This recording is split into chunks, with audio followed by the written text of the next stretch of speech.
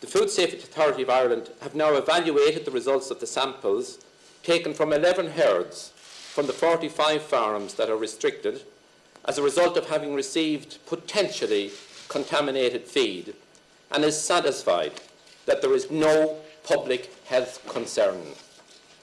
The total number of cattle slaughtered from these herds from the 1st of September amount to some 3,000 out of a total annual slaughter of approximately 1.5 million head. That is some 0.2% of the total annual production. Herds that are free, we are not worried about.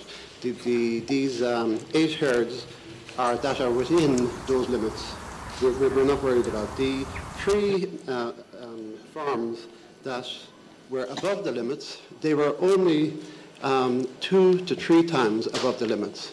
You'll remember with pork, we had pork that was 80 to 100 times above the limits for dioxin and dioxin PCBs. With the beef, the limits are 2 to 3 times, or what we found was 2 to 3 times above the limits. Essentially, we're not concerned about the health effects